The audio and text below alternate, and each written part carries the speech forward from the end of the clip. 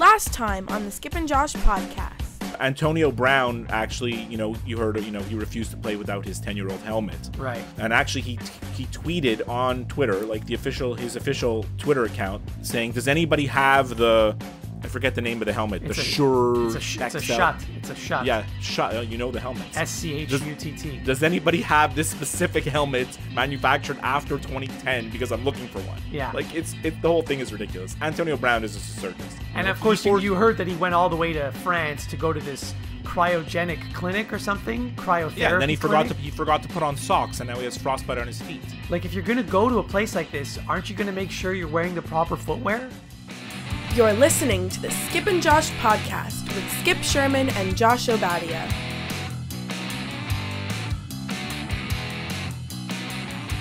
I'm Josh in Toronto.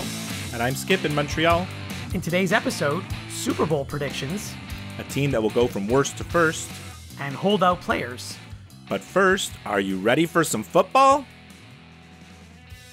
Okay, Skip, so last episode you teased the listeners and you mentioned that we would be doing an NFL preview. And so sure enough, today is the day for the NFL preview. And there are two reasons that I really enjoy this episode every year. And one of the reasons is because it's actually less work for me, because all I have to do is ask questions. I don't have to come up with intelligent answers. Right. Okay, that's good. That's always a plus.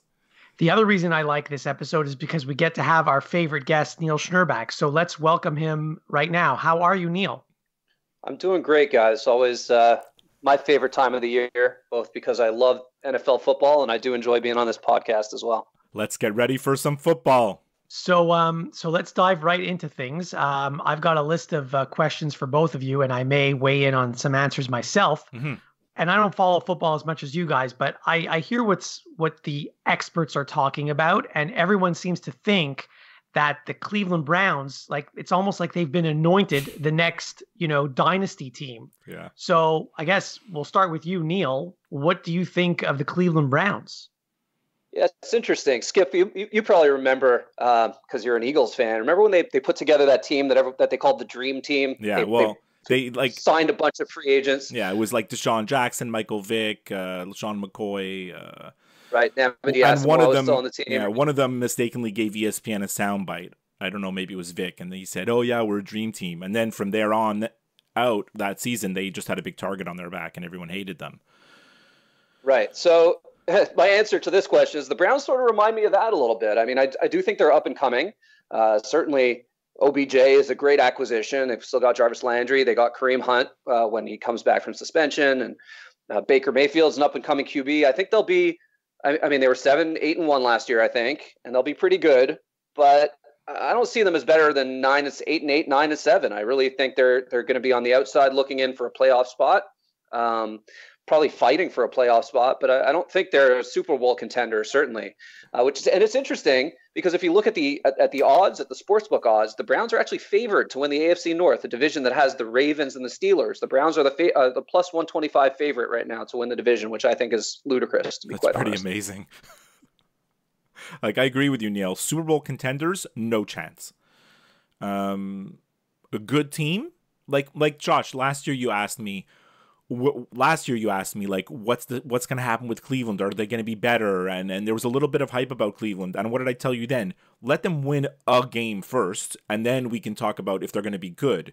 And so they did that, and they went out and won 7 games, and they look better. And certainly they were much, much, much better when Baker Mayfield kind of, I don't want to say took over, but after the coaching change and the offense kind of was a little bit more loose, and Mayfield was able to do his thing. But I mean, I'm definitely, I kind of agree with Neil. Like, Super Bowl contender, no way. Good team, yeah. I'm not as doom and gloom about like their chance of winning the division. I think they do have a chance because I don't think the division's strong. Maybe that's part of the reason why Vegas has them with those odds. Don't forget, Vegas usually knows what they're talking about. Well, they usually do. I mean, that's really true. So, but neither of you have mentioned that the Browns head coach Freddie Kitchens, if I'm not mistaken, he has not been a head coach at all before. I mean, he's been an assistant or a coordinator, but he's not been a head coach, not even for one game, as far as I know. Is that correct?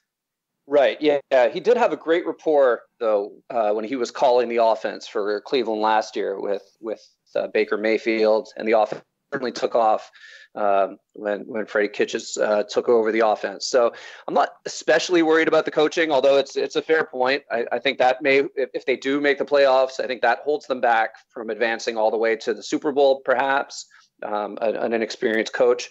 But again, I just really think, let's see how these pieces fit together before anointing these guys the next great thing.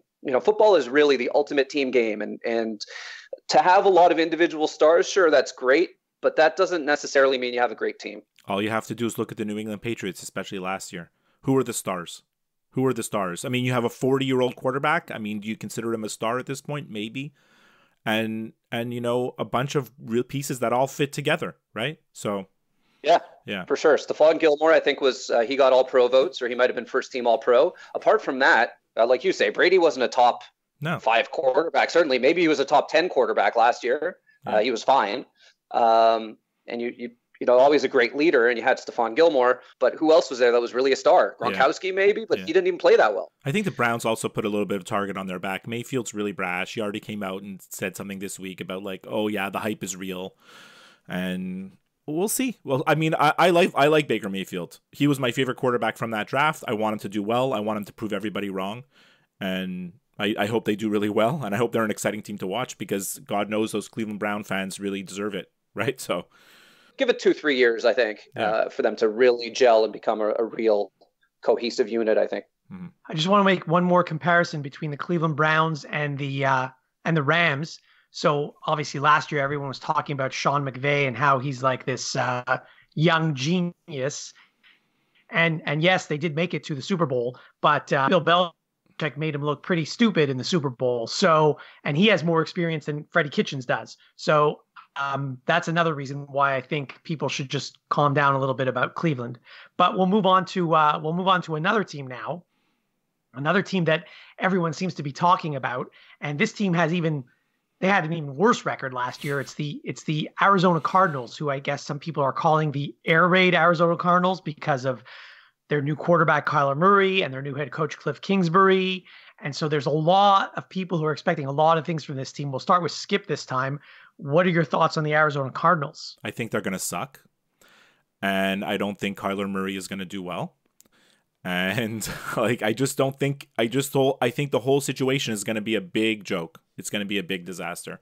Like, everyone's comparing Kyler Murray to Patrick Mahomes. They're like, oh yeah, Kyler Murray is going to be the next big thing. They drafted him even comparing him to Mahomes physically, like his physical size, his throwing arm, the way he can scramble, the whole deal, right? And I just think that, everyone forgets, Mahomes sat on the bench for a whole year before they made him the starter. And Kansas City is a really good team filled with tons of offensive weapons.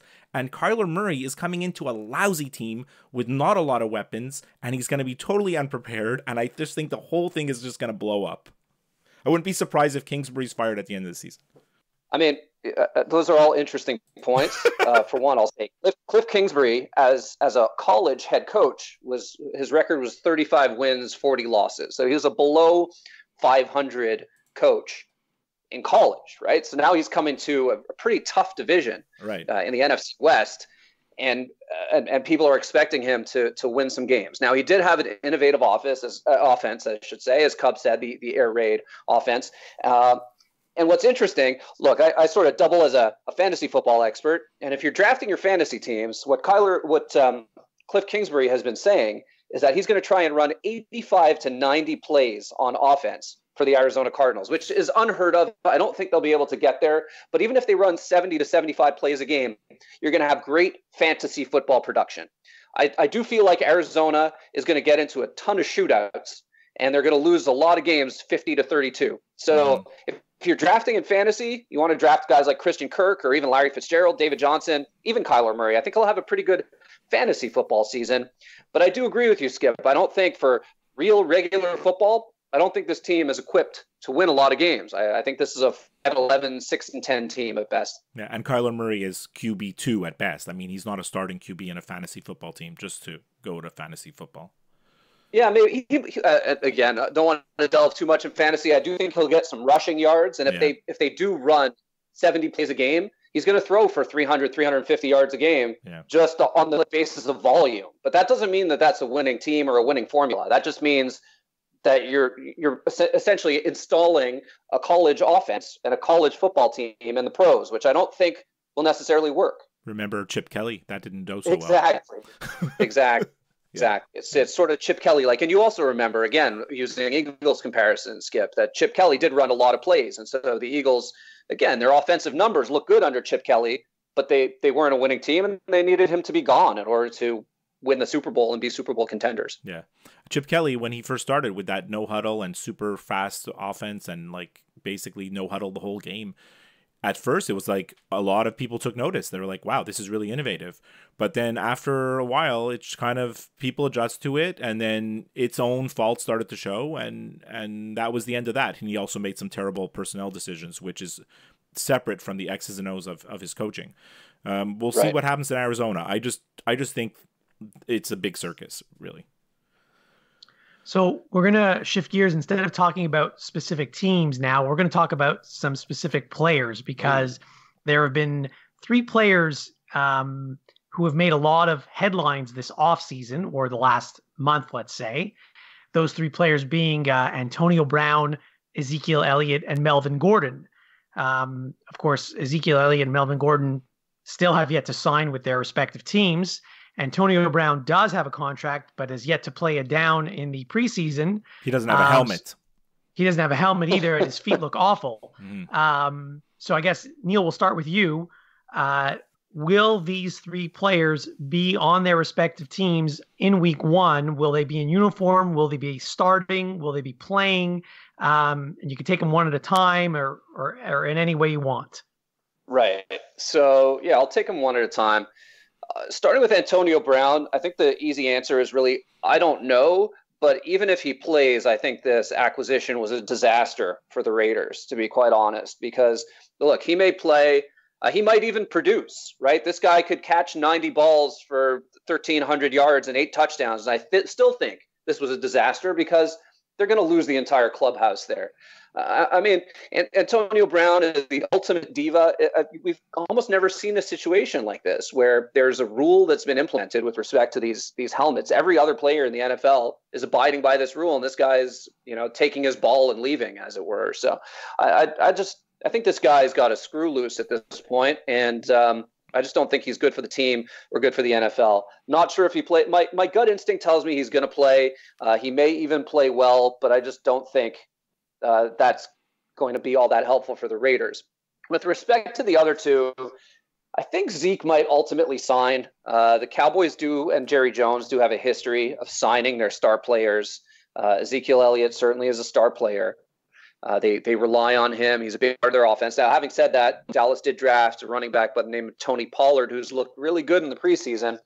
But Ezekiel Elliott is, in my mind, top 5 running back, and Jerry Jones doesn't mind paying top 5 running backs and stars. So I think he might sign prior to week 1. Or if not, we remember, maybe certain of our listeners don't, but Emmitt Smith, I think in like 1992 or something, had a little bit of a holdout for a couple of games, came back in game 3 against the Giants and ran for, I think, 250 yards and 3 touchdowns. And then the Cowboys won, I think, their second of 3 Super Bowls. This is testing my memory a little bit, but I think that's right. In any event, we could see a similar situation, not Dallas winning the Super Bowl, but Ezekiel coming back in something like week 3 and being very strong. And then with respect to Melvin Gordon, I don't think he deserves to be paid as much as he thinks he deserves to be paid. And I think the Chargers have a really good backup in Austin Eckler. And so I have a feeling Melvin Gordon might be the Le'Veon Bell of this year, and he might be sitting out for a while, because I don't think the Chargers are going to come up to a monetary value where Gordon is satisfied. I kind of agree with everything Neil basically just said. And like, Josh, if you're going to ask me, are these guys going to sign? No one knows. Like, honestly, no one knows. I'll look at it from another angle. Like, do the Cowboys need to sign Elliott? 100% they do. They're not a winning team without him. Do the Chargers need to sign Gordon? No, they can be. I think they'll be fine without him. And Antonio Brown, It's funny that it's funny that you mentioned something there, Neil, that I had a note already written down, and I wrote diva or mentally ill.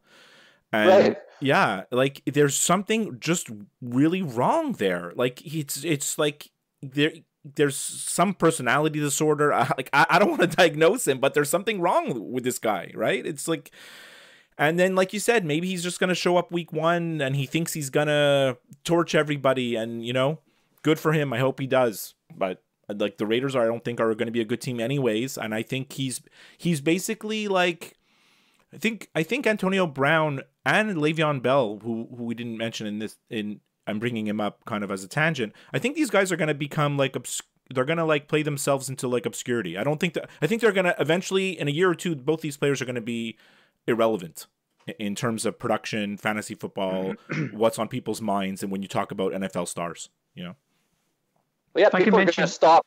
Yeah, go ahead. Go ahead, Cup. No, if I just want to mention something about the Cowboys. So you're saying how they really need Ezekiel Elliott to contend.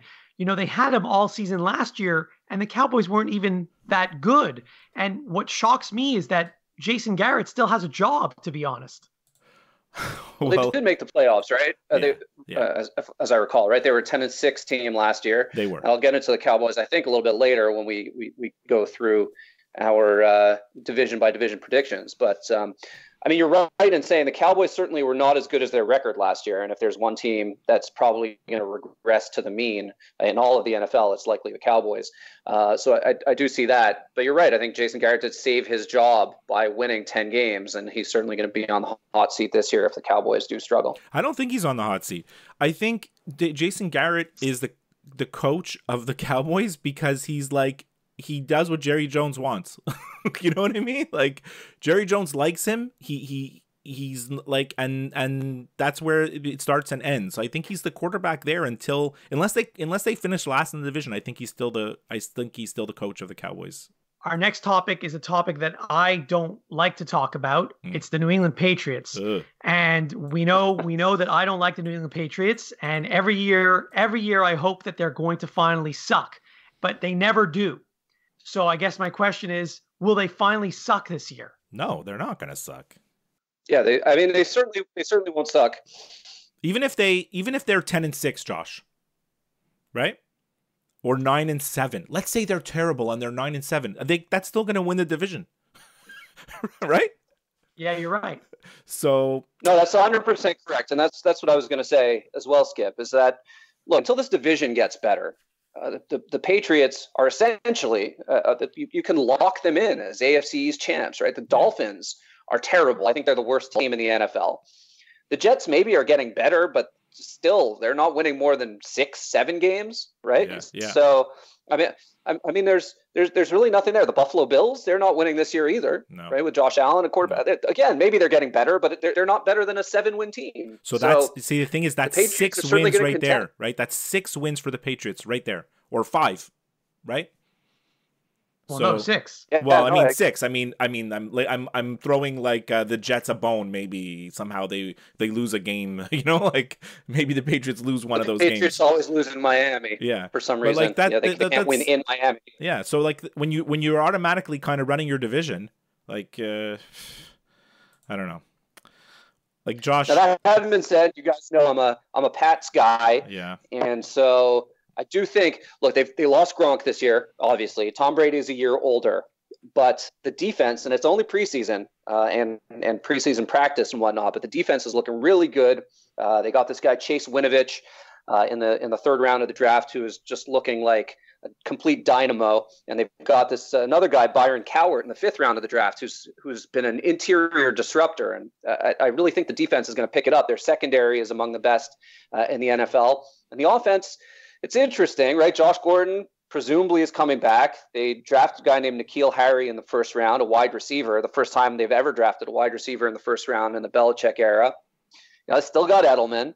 They've got maybe the best stable of running backs in the league with Sony Michel and James White, and then they drafted Damian Harris in the 2nd or 3rd round, I can't remember, and Rex Burkhead. They might go in some 2-3 running back formations. I think this is going to be, forget the fact that they by default win the AFC East. I think they are a Super Bowl contender once again.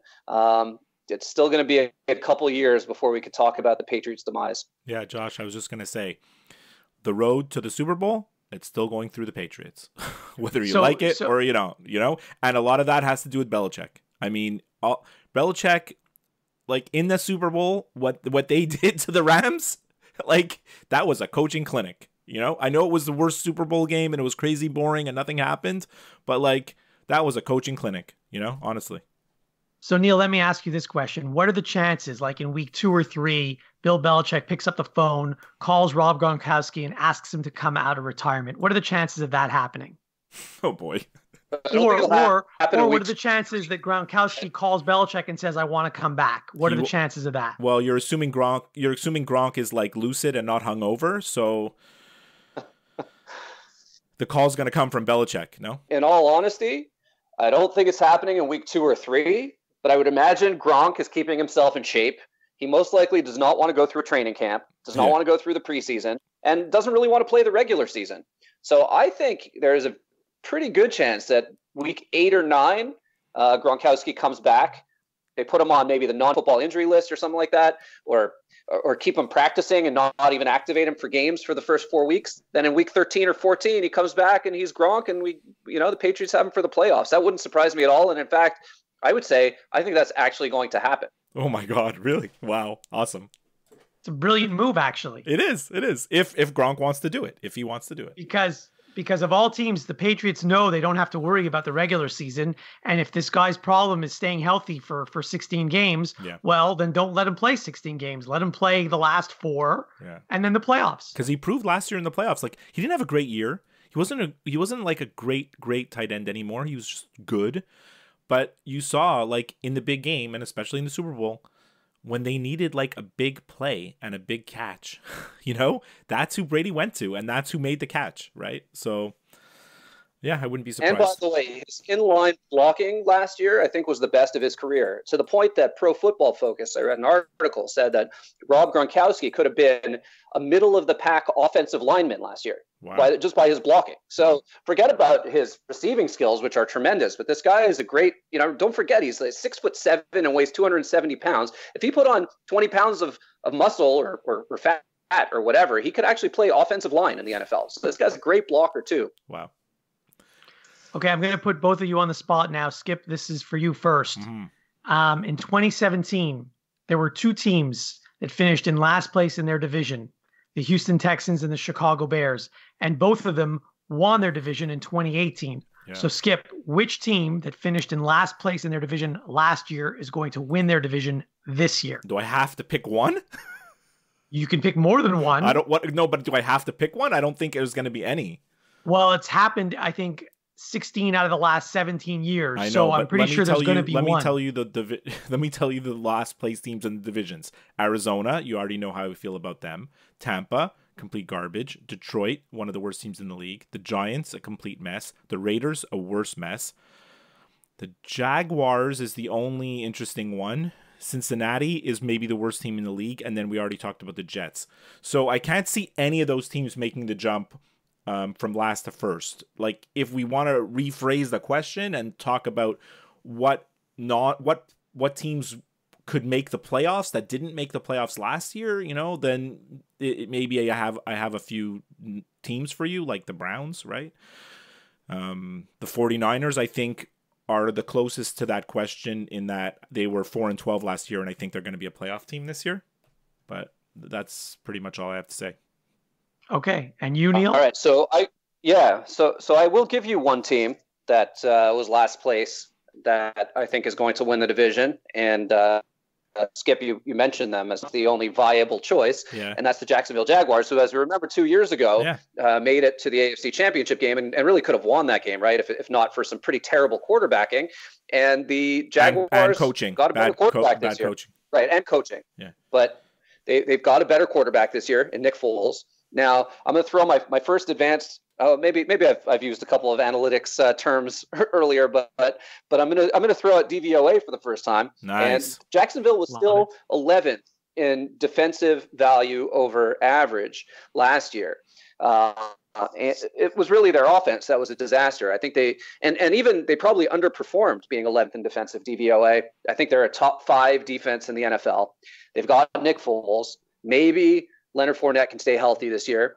And they're in a pretty weak division. The Colts, Andrew Luck is already showing himself to be injured. The Texans are okay, but I think the Jaguars can actually win that division or at least make a run for the playoffs. The other team, if we're going to go for non-playoff teams that are going to make the playoffs, I like Minnesota, the Minnesota Vikings this year, who were 10th in overall DVOA last year, which is really showing themselves to be the skill level of a playoff team.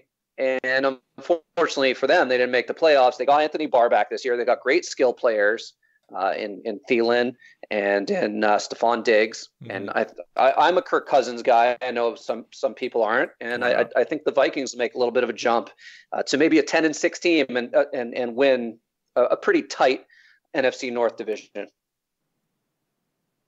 Okay, so let's reverse the question now. And Neil, to you first. Which playoff teams from last year will not make the playoffs this year? Yeah, that's a good question too. I think we've sort of touched upon 2 of them and the reasons I don't think they're going to make the playoffs. And I would say Dallas and the Chargers. With respect to Dallas, they may not have Zeke. I said I think he'll come back, but it's possible they don't have him. If they don't have Ezekiel Elliott, they're dead in the water. With respect to DVOA, they were 21st overall last year. They won a bunch of close games. They were 21st in DVOA, showing themselves to be the skill level of a 6 or 7 win team, ended up winning 10. And as we've seen, those trends of winning close games is just not sustainable year to year unless you're a team like the Patriots who wins that type of game.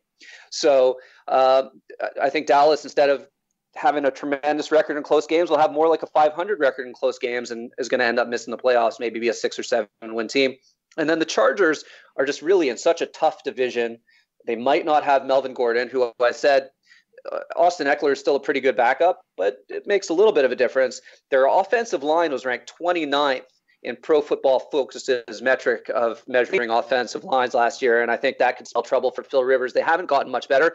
And lastly, they lost their star safety, Derwin James. I think he might be out for the season, but at the very least, he's out for the majority of the season. They lost him during training camp. So I think the Chargers are a pretty good team, but they're going to be in a little bit of trouble this year. Well, Skip, that was a lot of information. This is why we have Neil on the show. I kind of agree with a lot of what Neil said, although I still think the Chargers are a playoff team. Maybe it's just because I like Phil Rivers. I don't know. I think one team that was in the playoffs last year, I totally agree with the Cowboys. I think the Cowboys are in big trouble. I mean, Neil backed it up with the numbers, but anecdotally, I kind of already knew, wow, they won so many close games last year, and I don't know how they did it, you know? Seattle, I think, is a team that's going to be in trouble this year. Their offensive line stinks. I say that every year, but it doesn't seem to bother Russell Wilson. He seems fine with running around, or maybe he does even better when his offensive line sucks. And they don't have the identity. I mean, they have the identity of this defensive team, but they're not an elite defense. So I think Seattle's is in for a tough season. And I think the Steelers... They're also in a tough division, by the way. Yeah, well, I already mentioned, I think the 49ers are ready to take a jump there and challenge for a playoff spot, right? And I think the Steelers are in a bit of trouble in their division. That division's totally up for grabs. The Steelers, I mean, they lost Antonio Brown, and you can say what you want about his attitude, and I just called him mentally ill, and he's a diva, but he still caught, like, how many balls last year? 190? 1,200, 1,300, like he still puts up numbers, right? And I don't know how easily those numbers are replaced. Roethlisberger's a year older. Everybody's a year older. I just think the Steelers are not going to be a great team. They're going to be okay, and that might not be enough to make the playoffs. And one more thing, if Andrew Luck is injured, the Colts are screwed. But you could say that about every team, I guess, with their starting quarterback. Okay, so we're going to now talk about... We're going to now hear your guys' predictions for division winners and wildcard teams. We're going to go division by division, and Skip, you'll say one, and then Neil, you'll say one. So we'll start in the AFC East. Skip, go ahead. Patriots. Neil? I'll say the Patriots I don't think we need to waste time on this one. AFC North. Cleveland. So I like the Ravens in the AFC North, although I don't love their quarterback. I think their defense will show through. Mm-hmm. AFC South. Houston Texans. So I actually picked the Jaguars for the AFC South. I think they're going to have a nice year. Worth noting, by the way, if anyone gambles, the Colts are the favorite still to win the division, despite some injury concerns. AFC West. Kansas City. Yeah, Chiefs. Yeah. I'm surprised you guys were so quick to say Kansas City because they were tied with the Chargers last year. I know, but Chargers are not going to be as good, and Kansas City's just their offense is too good. Even without whoever pieces, it's I feel like their offense is so well designed that they can throw in a bunch of guys and that are going to fill roles. They'll find new guys. Kareem Hunt's not there, doesn't matter. They're gonna figure it out. Right. Okay. And he wasn't there for the playoffs, as we recall. And, yeah. I mean, I know they did lose to the Patriots in the FC Championship game, but their offense was still fantastic in that game. Yeah. Without Hunt. So. Yeah.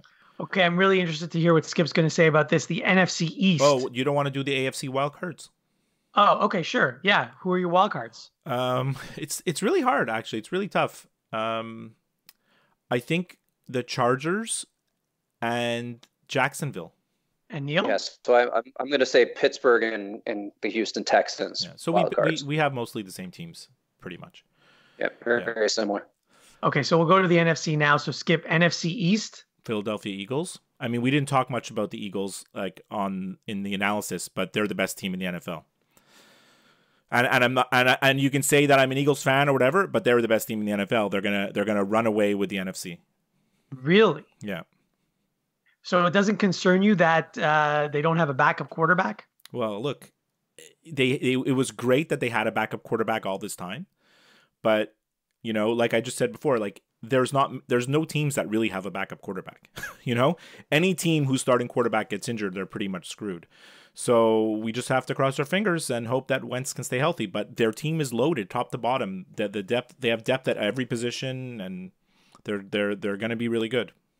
Okay, so you're not worried about the Duke quarterback on the New York Giants? I'm not, no, Okay. because the owner of the team came out and said he hopes that he doesn't play. Okay. So.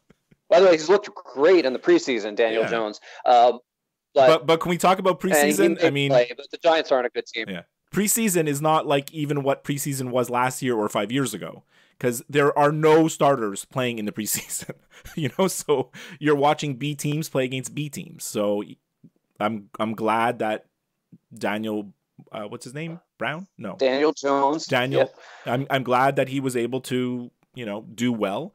But I mean, you're playing against backups. Neil, before I agree. I actually think that Jones is probably better than you're giving him credit for. And no, I think he's fine.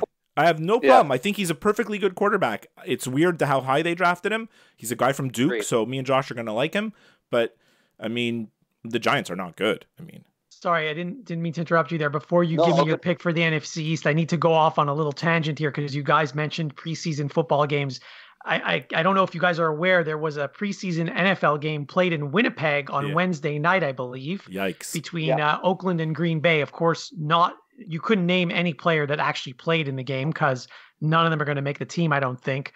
But the reason I'm mentioning the game is because they had to shrink the field down, which is normally 100 yards. They had to shrink it down to 80 yards. I don't know if you guys heard this because for a CFL game, the goalposts are placed in a different position. And of course, they are able to move the goalposts, but then there was a hole in the ground where the goalposts used to be. And they were concerned about player safety. So they shrunk the field down to 80 yards instead of 100 and played the game. Mm-hmm. Anyway, I just thought it was funny and I want to mention it. But now, Neil, you can make your pick for the NFC East. Well, I'm going to keep going on your tangent for half a second because one thing that you mentioned was that no NFL or recognizable NFL players played in that game out in Winnipeg. But in fact, Aaron Rodgers was supposed to be playing for the Packers, but because of the field conditions and because of that divot in the end zone, they chose to hold him out, as well as Devontae Adams and a bunch of the rest of at least the Green Bay stars. I'm not sure if the Raiders starters were even scheduled to play in that game, but certainly the fans in Winnipeg, because of the field conditions, were deprived of seeing some pretty high-level NFL players. In any event, my pick for the NFC East is the Philadelphia Eagles. I don't think they're the best team in the NFL, but they are a pretty strong team.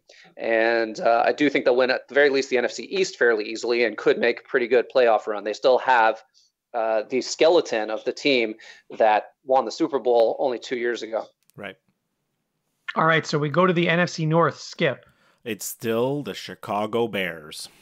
I like the Vikings in the North. I think they're the most talented team in that division, although the Bears are a nice team and may have the best defense in the NFL, and potentially if Mitch Trubisky plays a little bit better than he did last year, they could be a dangerous team. Could I make another weird prediction, though? If the Vikings struggle, Mike Zimmer is the first coach to get fired this year. Yeah, I can see that. And speaking of coaches, we haven't talked about Guy LaFleur's brother, Matt LaFleur, on Green Bay. It's like Guy LaFleur's brother. Look, they can change coaches. They can do what they want, whatever. Aaron Rodgers is still really good, but the Packers are not good. And I could just see already Aaron Rodgers at a certain point this year, he's going to be playing on one leg like he always does. And they were 6-9-1 last year, and I think their ceiling is probably 8-8, you know? I mean, I think their ceiling is higher, but I agree that they probably will go 8-8. Yeah, there you go. Yeah. All right, so now the NFC South. Well, I mean, it's still the Saints. Maybe they're not going to run away with the division. They were 13-3 last year, and Atlanta was 7-9. So was Carolina. I still think the Saints are the best team in the division, but I think the Falcons are not a team to look out for. Yeah, I completely agree with what Skip just said there. I think the Saints are going to win the NFC South, but I think the Falcons are going to be much improved in that division. Yeah. And finally, last but not least, the NFC West. Oh, it's tough because I'm taking the 49ers. Okay. Wow. I don't think the Rams are going to have a good year. I mean, I still think they're a good team, but I don't think they're going to have a good year. No, I wonder what the odds are of the 49ers actually winning that division. So I'll open up my Bet365 app quickly as I'm speaking. I do think that the Rams are going to win the division. I think they're still the class of the division. I think the 49ers are much improved. All right, 2 wild cards? Yes, 2 wild cards from the NFC. I'll take Atlanta and the Rams. Okay, so I'm very similar again. So I'm going to take Atlanta as well and the Chicago Bears. So I think we have a lot of the same playoff teams as well in the NFC. A couple of differences. I don't think you have the Vikings in there, but yeah.